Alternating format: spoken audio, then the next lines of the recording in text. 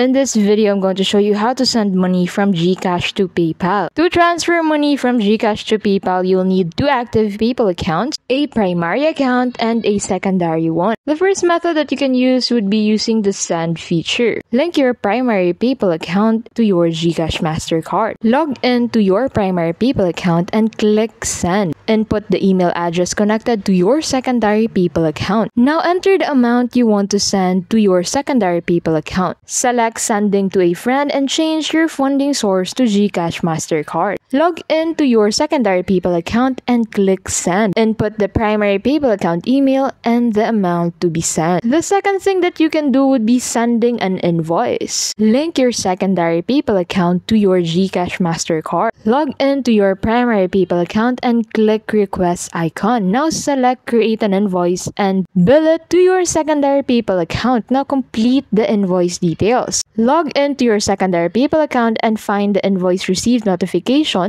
and pay it using your Gcash MasterCard. Remember that having a Gcash MasterCard is essential for both methods. Thank you so much for watching. I hope you found this tutorial helpful. If you did, please don't forget to give this video a like and subscribe to keep updated with our latest videos.